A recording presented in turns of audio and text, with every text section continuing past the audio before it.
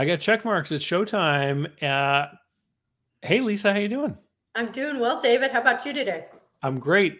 Good. Everyone tuning in, it's great to see you. I'm joined here live today by Lisa Forrest from Live Oak Bank, and we're going to be talking about SBA loans, and we're going to be answering questions that people have submitted through the community page. And I've heard from people.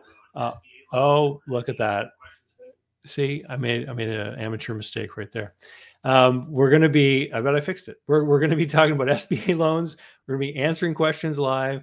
People are filing in right now. Don't forget to hit like, and I'm going to start the show.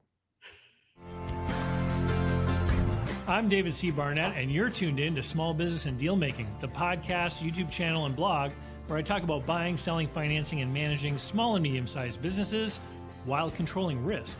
So if you're looking to take control of your future through buying a business one day, or if you already own a business and you're looking to grow or exit, you've come to the right place. I talk about interesting things, I talk to interesting people, and I answer your questions every week right here. So be sure to hit like and be sure to hit subscribe, and let's get to it. Awesome. Now, Lisa, I know that you have quite a following, on social media, on Twitter and everything, but for people who don't know you, let's learn a little bit about you. So why don't you tell us a little bit about your position and the career that you've had, because you've been dealing with SBA loans for a very long time. Yeah, very long time. Happy to do that. And I'm all pumped. You have a great intro there, David. So I'm like all jazzed up. So my name is Lisa Forrest, and I'm co-director along with my partner, Heather Anderson. We are co-directors of Live Oak Bank's Sponsor Finance Search Fund Lending Division of Live Oak Bank. And for those of you who may not know who Live Oak Bank is, we are really, really well known as being the nation's #1 SBA lender, Small Business Administration Lending. My career has been 35 years in SBA lending. I do other things, and I've had a varied career within my banking journey over the last 35 years, but I've done a significant amount of SBA lending.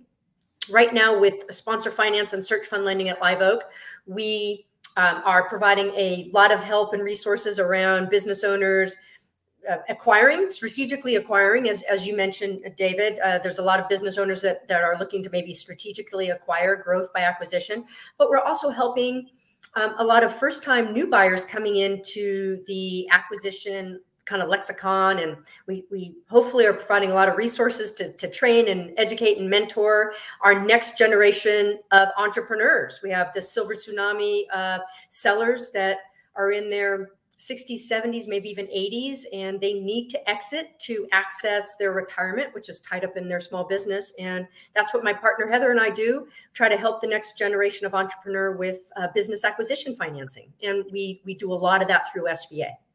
Awesome. And so, how many loans did you approve like last week, kind of thing? Like how busy is this for you? Yeah. Well, on Friday, I got 2 commitment letters out, if that's telling you anything. But my partner Heather and I, as a team, we'll do. Last year, we loan amount wise, we funded north of $200 million worth of loans for our business entrepreneurs acquiring companies, and there's a smattering of sort of strategic acquisitions in there, and some of that was also conventional financing. But I would say that we are really active. I mean, that's a really good clip of lending for our business entrepreneurs. Awesome. So you just mentioned conventional financing. So let's make sure everyone's on the same page. And can you tell us the difference between an SBA loan, what most people would term an SBA loan, and a conventional financing? Sure. So let's start with SBA, and then I'll kind of compare and contrast. So with SBA, the U.S. Small Business Administration, they guarantee part of a bank's loan that's being, facilitated under the SBA loan program.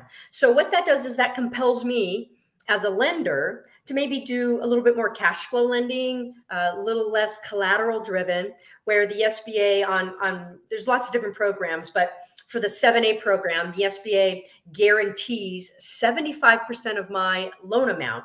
It's our money, it's the bank's money. You are borrowing directly from the lender, but the SBA guarantees a part of that loan. So it compels me to really delve into the cash flow, and hopefully, if we're doing a business acquisition loan, hopefully for the business acquirer, I'm looking at the cash flow versus the collateral.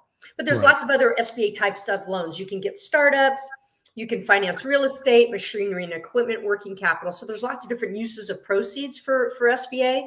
What I specialize in, and what I think largely we'll be talking about today, is business acquisition. So helping you buy an existing cash flow, if you will. So kind of comparing and contrasting that to conventional. So the SBA basically is a guarantee program that helps take some of the risk off the bank. Absolutely. Okay. That's the idea. And it compels me to give you a longer term, maybe require less down payment.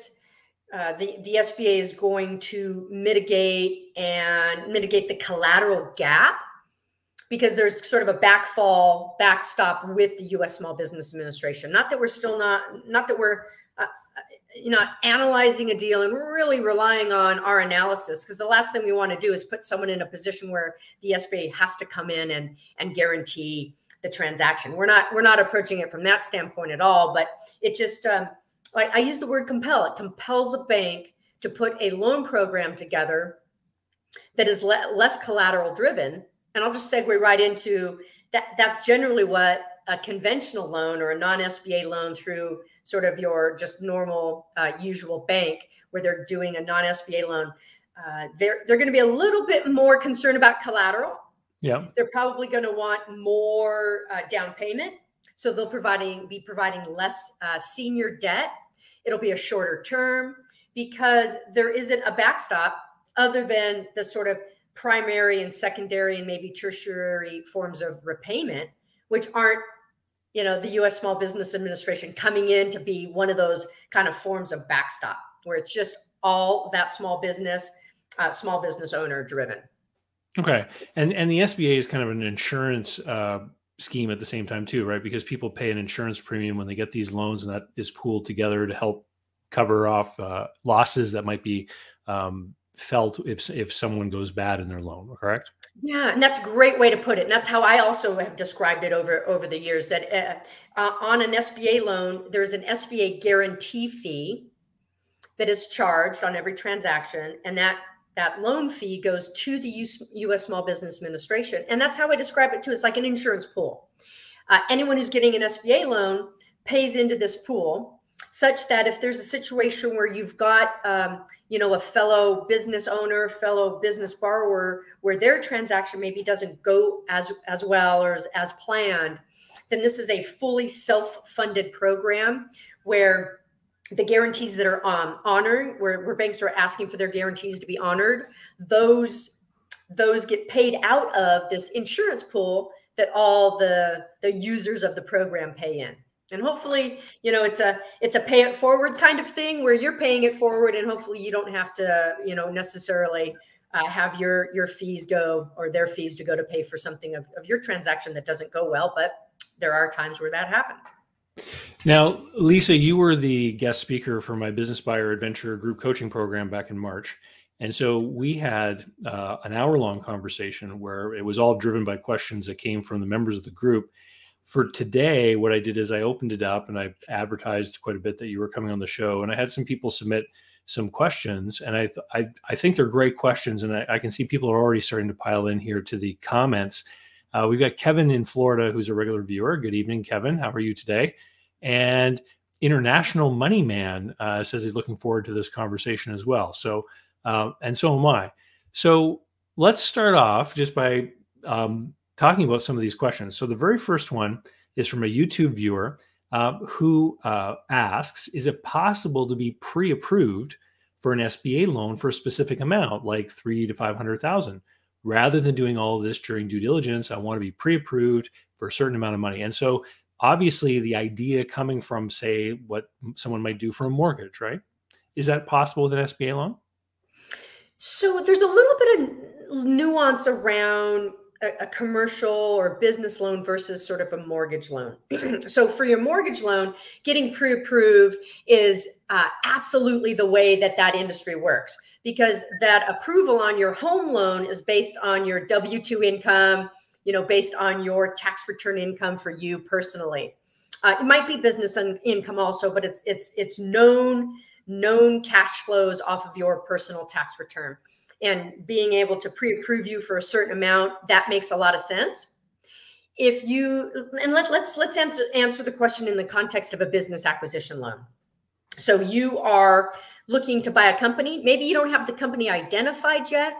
So I can look at your background. I can look at your resume. I can also look at your personal financial statement to see how much you can sort of afford from the standpoint of how much down payment money that you have. But truly pre-approving you before you have a business identified gets a little tricky. Your loan approval, that's not based on you and your background and your resume and all those things I just talked about. It is largely based on the cash flow of the company you want to buy. Yeah. So can we get a comfort with you as the buyer and all the things that you bring to a potential business acquisition? Absolutely. We can pre-qualify you when we actually see that unique specific business in front of us. And then we can pair up that debt service ability of that company within your background. So pre-qualing when we actually have the business in front of us is just a better cadence. What, I've been asked this question to do before as well. And I think the easiest way to put it is if you're going to underwrite to figure out how much loan is available, you have to be looking at who's paying the loan. With a mortgage, it's easy. It's the home buyer and you look at what their income is. Right. But when you're talking about a business acquisition, if you don't know who's paying, if you don't know the business, you don't know who's paying the loan, you can't really underwrite it. So I think that's great. That's a great answer. I will say, though, that doesn't mean that you shouldn't get started. Right. Knowing who your potential lenders are, getting comfortable with your lenders, getting a relationship started so that you know what your bank requirements are and your banker gets to know you and what your skill set is. So this doesn't preclude you from getting started. And I highly recommend you starting a relationship with a lender or several lenders that specialize in business acquisition in that context. Great answer. Ranger Joe's Pizza, another, I love the handles people give themselves on YouTube, asks what kind of loans are available for someone who already has a pizza shop but wants to expand to a second location, and then asks about things like rates and terms, et cetera. And I've got another question about that later on. So let's talk about expansion. Great.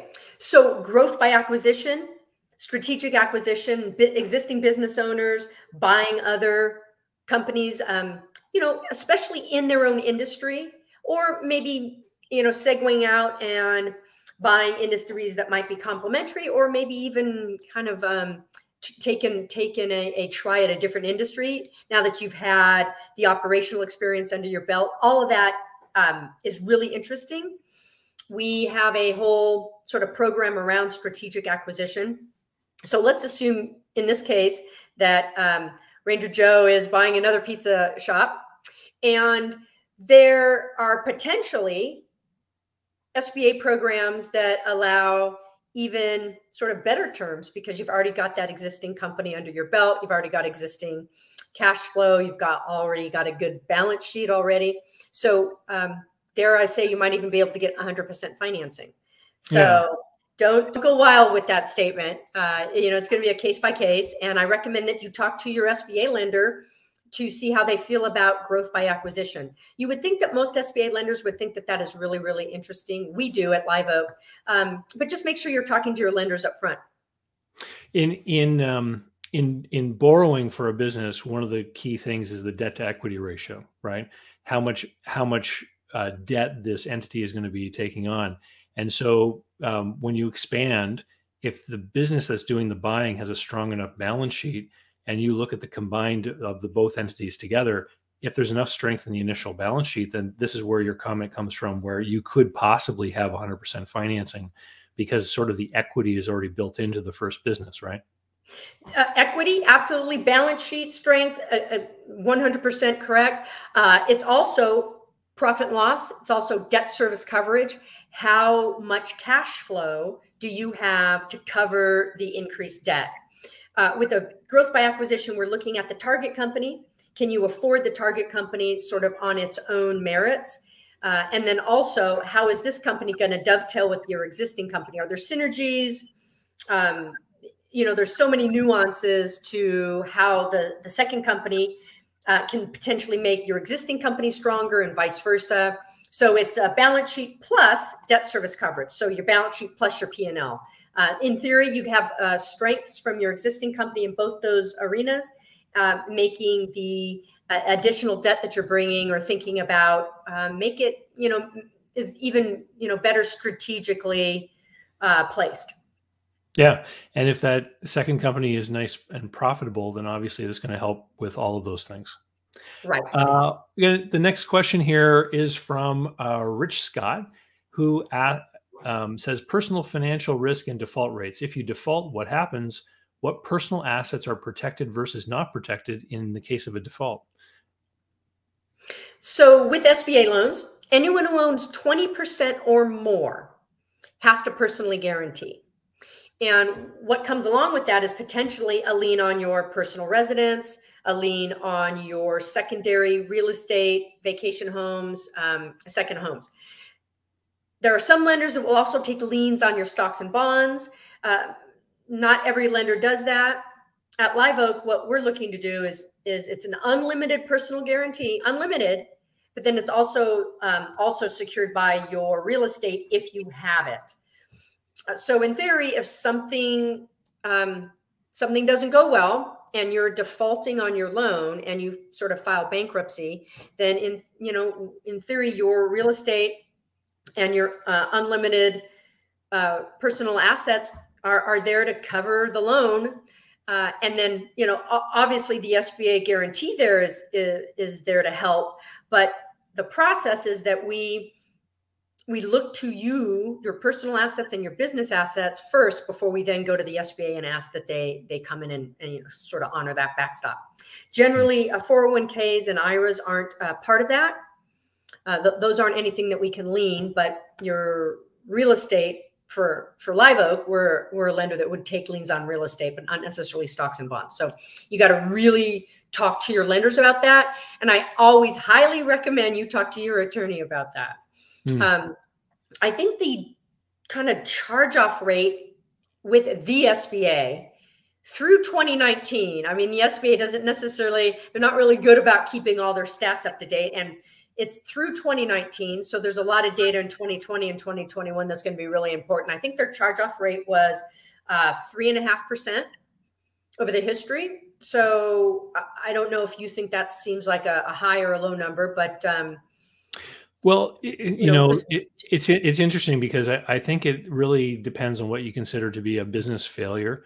I've run into a lot of clients over the course of my career who have a business and it just isn't doing well. It's marginal, right? But they're still able to make their rent payment and their loan payment, and maybe they don't quite bring home very much money for themselves, but they struggle through. And so in my mind, that's not necessarily a successful business, but they didn't go into default, right? And so there's also the case where I'm sure that as a bank, really what you want is just to get the money. And so sometimes people may fail in a business, but their loan payment is one where if they got a job or they started a different business or they made some kind of pivot, they would find some way to be able to service that debt. And as long as they make the payments, you're probably not going to come knocking on their door, correct? Yeah. And with SBA loans, that is exactly the case. If you are paying your lender as agreed, even if it's from savings, or to your point, Devin, you might not be making a lot of profit, but if you're paying your lender as agreed on an SBA loan, they'll let you go. I mean, you keep doing that. And to your point, owning a business is not easy. It is not easy. And sometimes you have to struggle until you get out, sort of the other end. And paying as agreed is kind of SBA's bottom line. Yeah. Got another great question here from Michael Daniels, who says, it's a long question. I'll summarize. Okay. He and his wife run a business where they have a lot of bills that go out, and it takes them a long time to collect, sometimes from insurance companies, and sometimes they don't collect and they have to go after individuals and things. So the question is, if they know that they're owed 60 to 80,000 at any given point in time, and they'll eventually collect most of that money, how does the SBA look at that?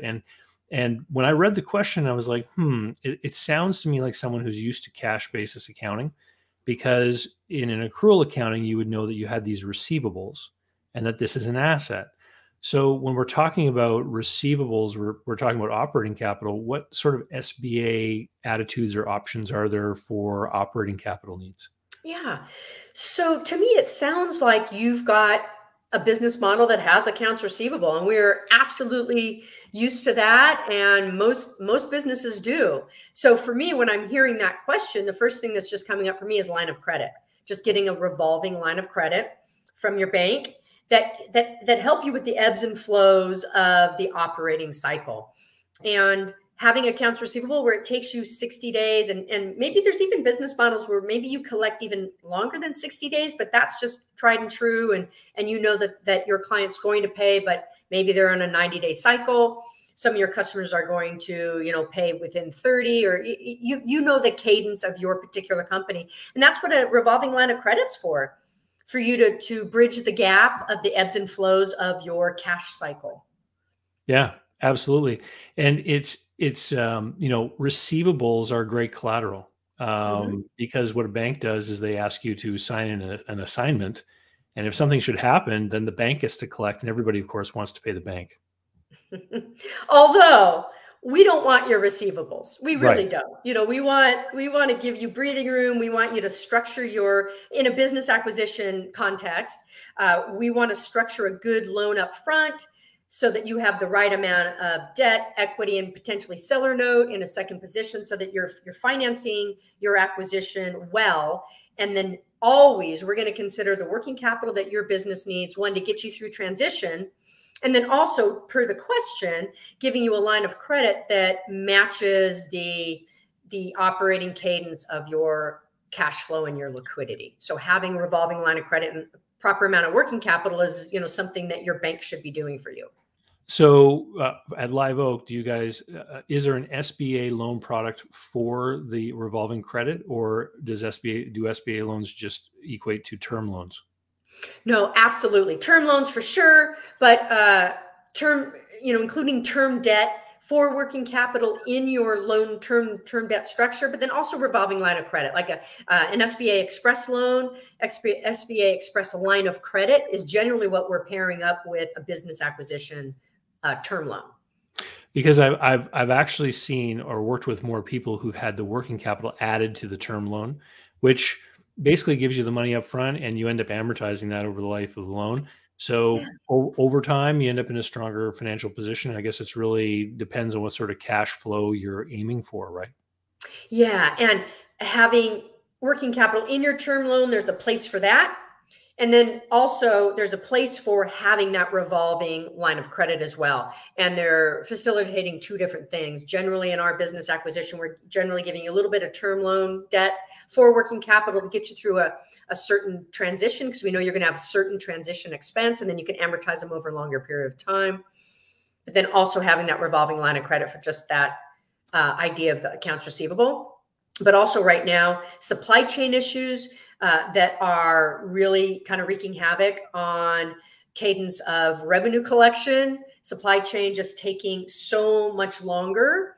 And then also with all the constraints on the labor market, taking longer and longer to replace employees, things like that. Lines of credit have come into play even more so to kind of handle some of those not normal disruptions, and hopefully temporary disruptions that we're seeing out there. Yeah. Um, I think that's great. Thanks for coming on the show today. I know that people are enjoying this. Good. I've got I feel a like I'm getting question. grilled, but that's okay. I've got That's all right. I've got a question from Michael, who's in the Business Buyer Venture Group, who and you had answered a question in the group about earnouts when buying a business, and wanted some clarification on earnouts. And is there a way to use an earnout in your deal, especially if a business has had declining levels of revenue over the last couple of years? So with SBA, earnouts are not eligible. You cannot have an earnout in your structure where the metric is based on over and above revenue down the road. Where if you buy this business and then say the EBITDA that you bought is at 950, and the earnout is based on when EBITDA climbs to $1.1 million, then the seller gets some additional benefit or bonus. SBA doesn't allow that. You can't have an upside to the seller. Okay. So you can tie a clawback though to the seller note. So if you have a seller note in secondary position to the bank, generally a real usual structure is 10% down, 10% seller note, 10 or 15% seller note, and then we're doing 75 to 80% financing. And again, I'm couching this in a business acquisition context to give us a little bit of focus. So you can tie a reverse note to this metric to the seller note such that if the EBITDA that you acquired is maintained at minimum, that's great. You're paying the seller note. But if the EBITDA that you purchased goes down, you can claw back some of that seller note. But the metric is based on existing EBITDA, not over and above EBITDA. And I will say, not knowing anything about the example that was just discussed, a revenue decline is, that's a red flag for me as a lender for a business buyer coming in. Without a lot more detail, that would be, a red flag that would have to be, really discussed and analyzed very, very much up front. Where an earnout, generally we see an earnout because the company's doing better. And it's on a high growth track. And so the seller says, promoting the fact that it's going to do even better down the road. Right.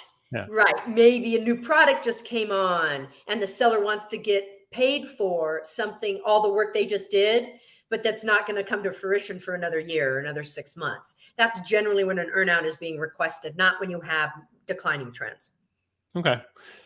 There's a question that I put on the list here, and I see some other people have kind of hinted at this too. Given that we're now in a rising interest rate environment, what is happening with the rates, and are the terms or options changing because of the increasing rates? Like, are fixed versus variable? Like, are there any things that are changing because of this? So, like I said, I've been doing this for 35 years, so I've seen a cycle or two. And when you are financing cash flow versus collateral, like a lender that finances business acquisition, where a cash flow lender and sort of the risk-based pricing on that is variable. It is a variable rate transaction. And we, at Live Oak anyway, are really more of a variable rate lender. You should talk with your lender of choice well up front. If interest rate sensitivity is something that is keen for you, you should be talking to lenders right up front about that. Most lenders are variable because of the, we're helping you finance cash flow and business transition versus collateral. The one thing that's really interesting, and I think it would probably surprise most people, is that changes in interest rate don't really change your monthly payment all that much. Not that it's not vitally important for you to understand this, and not that it's a really important topic. The thing that really moves the needle on your monthly payment is term. How many months do you have to pay this loan back? And with an SBA 7A loan, you have a 10-year amortization, 10-year term. And that's really what gives you a lot of breathing room to be able to afford a business acquisition. Structuring it, making sure that we're giving you enough working capital, lines of credit. The structure is really, really important to the transaction. Not that interest rate isn't. But, talk to your lender. Most lenders are variable rate, and I don't envision us changing that and going to a fixed rate. Okay. Great answer. I got a question here from someone who's joining us live. Can a Canadian buying a U.S. business as an E2 investor qualify for SBA? So let's take this in half first. Can people who don't live in the U.S. use the SBA to buy a business in the U.S.? So the rule is 51% or more of the entity, of the ownership, has to be U.S. citizen. Okay. So you can partner with a U.S. citizen, someone that can be allowed to be in the country permanently. So that's either U.S. citizen or a permanent residency green card. Investor visas and E2 visas generally don't work. You have to have your permanent residency in order to be able to qualify. Okay. But you can partner with someone that is in the United States. And then we are financing businesses that are U.S. based businesses also. Okay. And I actually had a client who worked on a deal to buy a business in another country, but they moved the business to the United States, and they were able to do an SBA loan on that one. So Yeah, that's going to be a there's the lender by kind of deals lender. that are open to this, eh? Yeah, that'll be lender to lender. And especially with e-commerce and all the internet-based businesses, we see that a lot where it's, a company in the UK or, Mexico or, pick a country. We see a lot of that and where do your workers live? And, it could be a UK business, but most of your customers are in the United States. Wow, there's so many different combinations now. And that's going to be a lender to lender as to how comfortable they feel with employees not being US based, and or if assets are not domiciled in the US. So anyway, lender by lender on that one. But there are ways to facilitate that. Not having the tax returns in US based tax returns, that can be a little tricky. So maybe a quality of earnings report or some sort of audit might have to be completed in order to test the accuracy of the tax returns in US based dollars too. Okay. Okay. I got another question here about having other debts if you're going to qualify for a loan. So M. Sway says, I received an EIDL loan of $124,000 in December. I've got a 700 credit score. Do you perceive a possible issue in applying for a business acquisition loan over $1 million? Well, this to me gets back to the previous question about being pre-qualified. Without knowing the entity making the payments, it's hard for you to know this, isn't it? For sure.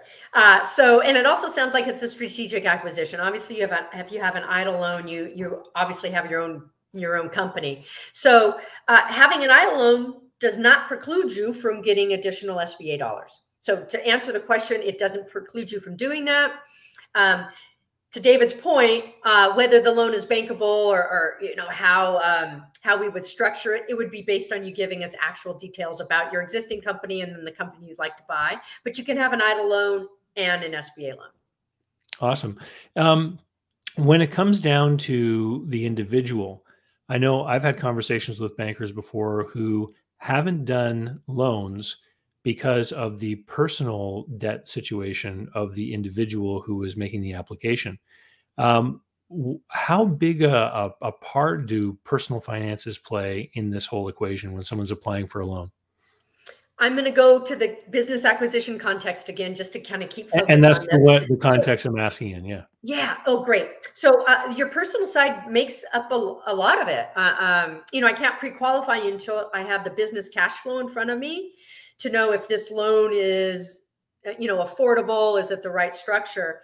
If you have bankruptcies, I would highly recommend talking to a lender up front to know how that lender is going to work with kind of a bankruptcy. But your personal side, your resume, your experience, how does that dovetail with this particular your company is vitally important.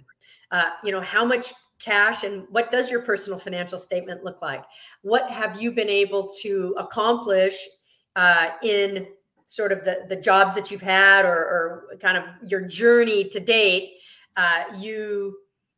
How you've been able to handle your personal financial statement is directional. So that's also really important, even if you're looking at buying a company in which you have no industry experience.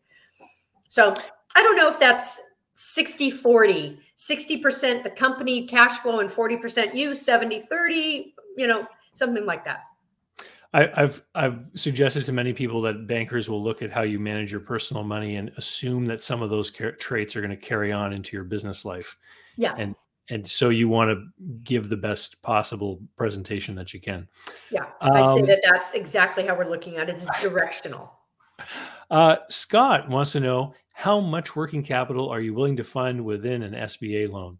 Is there a certain percentage or limits or ratio of term versus working capital or anything like that?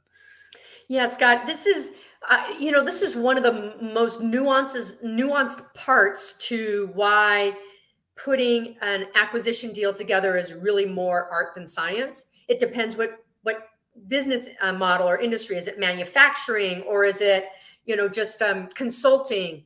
What's your balance sheet need? Do you have a work in progress or do you get paid up front? So the whole cash cycle, the whole liquidity cycle is going to drive how much working capital is required from an operational standpoint, just maintaining the cash flow cycle like we were talking about earlier. From the standpoint of the business acquisition structure itself, does your LOI or your purchase and sale agreement, is the seller leaving working capital in the business? Or are you going to have to borrow it from me? Is there a combination of, some amount of working capital the seller's going to leave and you have to buy, more and more of it from me? So many of those nuances come into play. But you definitely have to be working with a lender that is going to consider working capital in your business acquisition transaction. And then it's going to be on a deal by deal basis as to what that sort of right approach is going to be. And it's not perfect. It's not perfect. I will tell you that most business acquisition clients, when they move into that CEO seat, one of their first comments is, "Oh, I probably should have taken more working capital." It's definitely art. Yeah. Earlier this year, I released a new module into my Business Buyer Advantage program about net normal position and working capital. And this is a big part of the conversation, is how much working capital is basically funded by the ownership of the business. And it has to do with a lot of things, like if there's inventory, how fungible is the inventory? Because banks are more willing to finance 2x4s than ladies' dresses, for example, right? And what is the nature of the receivables? How quickly are they collected? And every industry kind of has its own sort of rules of thumbs of what's possible. So it's a great question, but it really comes down to, unfortunately, it depends, doesn't it? Yeah, it was a great question, which you realize I didn't answer. So, it's definitely a deal by deal basis, and working capital should be discussed on every transaction. Yeah. We have another one here. Are there any guidelines that determine the cash flow risk when you determine the EBITDA multiples required for debt service? Are there any? So let me sort of get to the question this way. So generally for an SBA loan in lower middle market, we generally see sort of 3 to 4.5 times multiple in most deal sizes. Although SBA loans, they're getting larger and larger these days. Live Oak, and there's several lenders out there, but Live Oak also has a Live Oak Junior conventional loan that I can put in second position behind an SBA loan. So we can afford higher and higher multiples because we've got the ability to transcend that $5 million maximum SBA loan.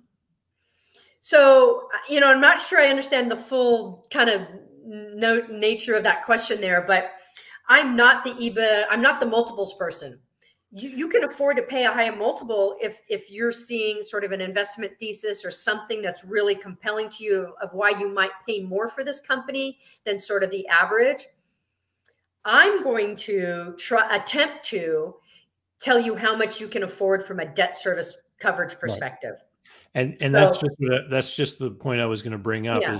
is you can pay whatever you want, but the question is there going to be enough cash flow to satisfy the bank, and can you service it? And if it means that the only way to pay that higher multiple is by throwing in a ton more equity, more investors' money, well, then that's up to the person doing the deal, whether they want to do that or not. It's generally going to mean that they're accepting a lower and lower rate of return on their own money.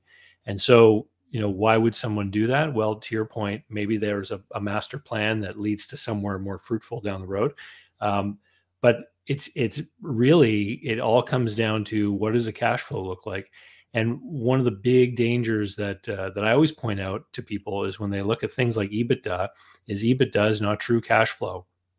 Interest, taxes, capital expenditures are real things that cost money, and those things have to be paid for, and that money's not available for debt service. So we might price businesses on multiples of EBITDA, but by the time you get to the end of your deal, you need to have a cash flow worked out that figures out what money's going where to make sure that it really does work, to avoid getting into trouble.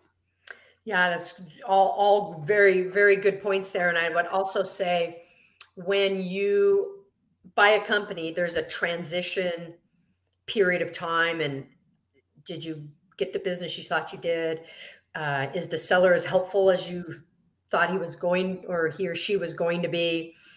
A situation came up where 2 employees quit for better pay at another company. So there was a backfill situation immediately, and then the sales cycle because of supply chain. I mean, there's real things that then impact your cash flow timing, also like that liquidity cycle. So just keep that in mind as well. But again, I'm just here to help weigh in on how much I think the company historically can pay for debt service wise.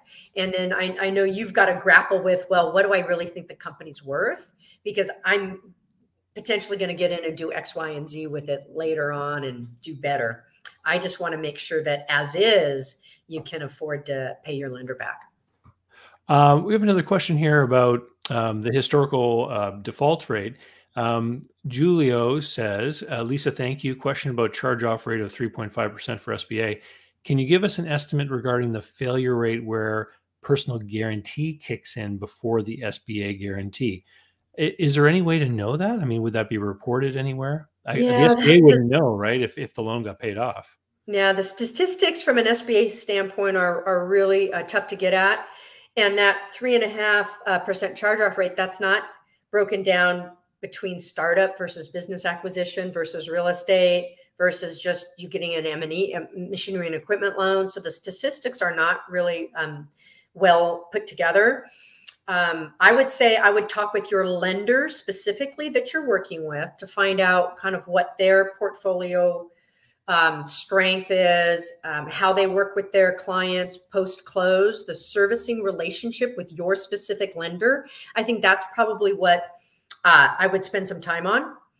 And, you know, if you file bankruptcy, it's really hard for us to be working with you. And we don't, you know, we don't want you to file bankruptcy. We want to try to work with you so that you can move through what you need to move through. But that question you've asked is a very lender-specific relationship kind of question. And the statistics from the SBA are not, I can't tell you. So you've just said that they don't release a lot of details about the data and break it down into different categories and whatnot. I'm guessing, though, that they are using that data as part of their own sort of underwriting criteria. So, for example, a straight equipment loan, would the insurance premiums be lower on that than like a 7A cash flow loan, for example? Are you talking about the SBA? Yeah, like to reflect maybe a difference in the risks. It's all the same kind of fee. It's all lumped in together, and they do not keep statistics for the use of proceeds. And I wouldn't say that. Well, I'm not going to say what I was just going to say, so I'm going to back up for a minute. Well, you can call me one-on-one for what I was about ready to say. Forget it. Just strike that. I know they certainly have opinions about different things because they do publish an approved like franchise list, for example. So that they obviously have some data that makes them take names off that list over the course of time. Yeah, there are some programs, but that's a franchise kind of thing. And actually, there's a lot of franchisors on that list that aren't even around anymore. So I don't know how much they clean that up very much. So I will say that. We have some viewers saying thank you for the feedback. Another question here from M. Sway. What types of businesses statistically get approved by the SBA if available? So are there certain categories that are just no-goes as far as SBA loans? So yeah, there are some categories that are not eligible for the SBA. It has to be a for-profit company. Nonprofits are not eligible. They can't be, residential investment properties. These have to be owner-user projects. You can't get investor financing. It has to be, can't be sexually prurient. So you've got to, you don't want to be financing also anything that discriminates against certain classes. If you get on the SBA webpage, there should be a list that you can find about what kind of industries are getting financed, which might be interesting to you as far as why you asked the question. But anything that's for profit. Now, each lender is going to have their various industries that might be more or less interesting. A lot of cyclical industries, might be on sort of a lender's no-go, but another lender might be just fine with it. So and I'm glad check on the website. I'm glad you brought that up because I've often had people say to me, I've gone to the SBA website and it says this, and my lender says something else. Right. And so the SBA has a set of rules, but then each lender themselves also has another set of policies that are going to lay on top of that, right? And so this is why there is a difference between one lender to another, as if you were to go and talk to several of them, correct? Absolutely. And that's where I recommend, where you might not be getting sort of pre-qualified ahead, but you can be having that lender conversation. And then you'll get a sense of, oh, if I'm seeing this kind of business acquisition opportunity, I know this lender is going to be a little bit more amenable versus this lender might be a better fit for that.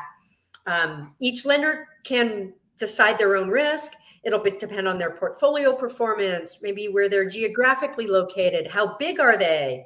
Are they in just certain states or certain cities? Things tied to like really highly cyclical industries might not be a good fit for one lender, but another lender really understands that. So lots of nuances. Yeah, I know one of my clients had been got an approval letter for a loan, and then the pandemic hit. So this was back in early 2020. And then when he tried to get the file moving again, they came back and they changed the way they were applying the business experience rules. And so before they thought his experience was applicable, but then afterwards they tightened that up and they said, well, you don't quite have the experience we're looking for. And he ended up having to go and he found another lender that was willing to do the deal. And so I would say, especially if you're going to be going out into a business category that is traditionally seen as being more risky, maybe especially now like a hospitality related business, given what's happened with the pandemic and everything, it may take a while to shop around and find the lender who's willing to look at that category. Right. And each lender isn't a one size fits all. Lenders have different skill sets. So I think it's finding the lender that has that particular skill set that you really you really need. Yeah. Awesome. We got lots of people saying thank you, Lisa, for coming out today and stuff. We've got, I'm really happy that everyone turned out to ask you some questions. Great. Me too. I don't have to get into some of these ones that I set aside. Maybe I'll ask one of them. So what typically is the debt service coverage ratio that you're looking for when you're looking at these deals? So I'll be really specific for what we like to look for, and then I'll compare and contrast other lenders. So for Live Oak, we are looking for cash flow to cover total debt at 1.5 times or better. So that's cash flow that we're going to accept, net income plus add backs minus all the things that David mentioned, new buyer salary, maintenance CapEx, if there's any replacement salaries that have to be considered. So there are some further deductions to the cash flow that maybe the sell side advisors suggesting. So cash flow over total lender lender payments plus the seller note payments. We want that to cover at 1.5 times or better. But absolutely, that is like one of the first questions you're going to ask your lender if you're looking at acquiring businesses. You want to make sure you're working with a cash flow lender versus a collateral lender. Not that we're not going to take collateral that you have, but you want to make sure you're working with a lender that isn't going to be looking to add on an outside collateral on top of. There are some lenders that will lend at a 1.1 debt service coverage or a 1.2, maybe a 1.3. It is very specific to that lender and their policy. We've come at a 1.5 debt service coverage just to make sure you have enough room to transition the going from sort of searcher to CEO, make sure you have enough room to transition, and then enough room to grow as well. You mentioned at the beginning of the conversation that the SBA guarantees 75% of the loan for the bank, backstopping that risk.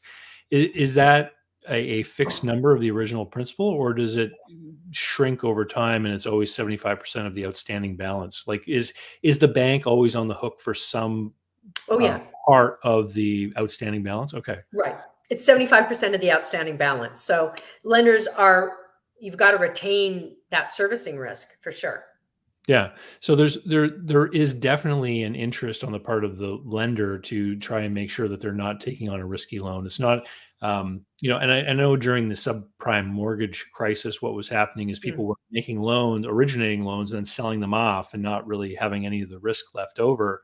And it was kind of feeding that that problem of creating loans that were maybe a little extra risky. In this case, what you're describing is that it doesn't matter when you make the loan, the bank is still exposed to a certain degree of risk. So you want to make sure you're making a wise decision for the long haul of this deal. That's how we see it.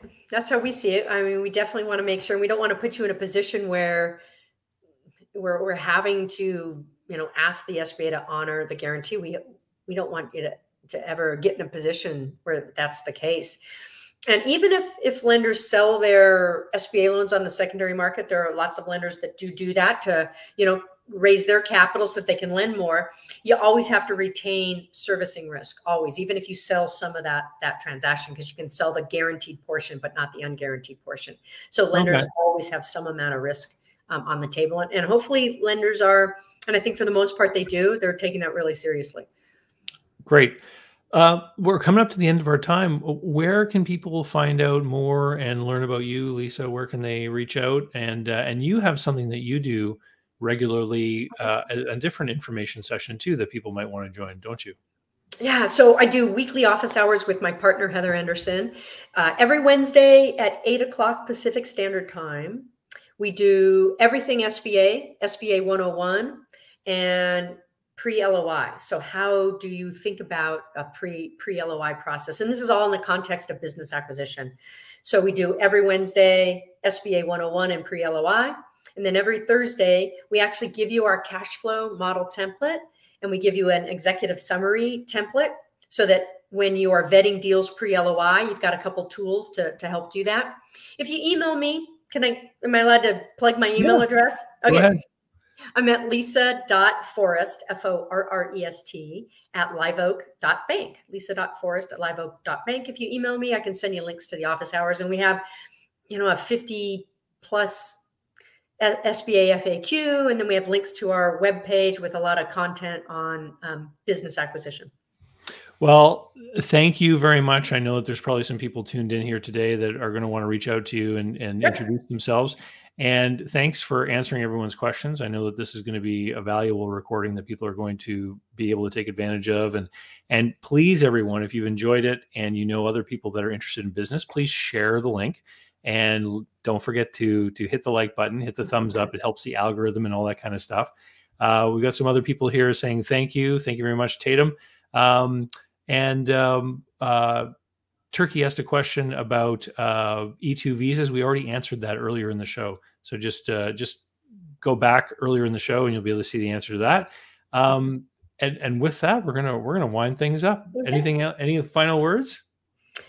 Well, I would just say that we are in the process of seeing a lot of business acquisition activity, a lot of pre-LOIs. And so we're in a really brisk part of the year. All the financials from 2020 are sort of digested and out. And if you're getting deals through sell-side brokers, it seems like the materials and the SIMs are out on the marketplace. So it seems to be a busy time right now. So hopefully that bodes well for everyone on the YouTube.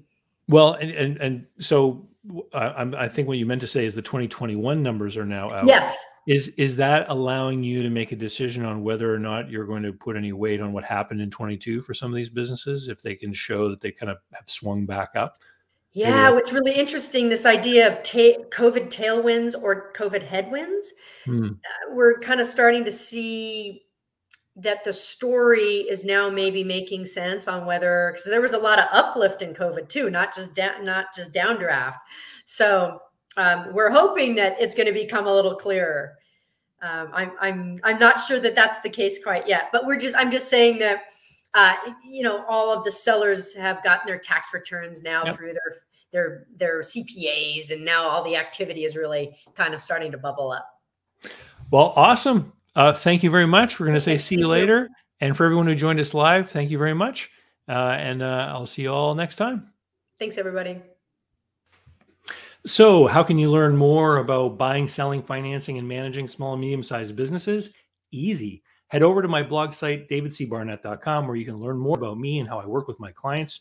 You can learn more about my books and the online courses that I've prepared for you. You can find out about how to subscribe to my email list, the YouTube playlists, etc. There's literally hundreds of hours of content there, all for free, and I'd love for you to be my guest. Special thanks go out to Jeff Alpaugh Customs for being my tailor. Men all around the world can look dangerous just like me with the help of Jeff Alpaugh Customs. JeffAlpaugh.com. Use the code DCB10 to save. They handle multiple currencies and ship anywhere you happen to be.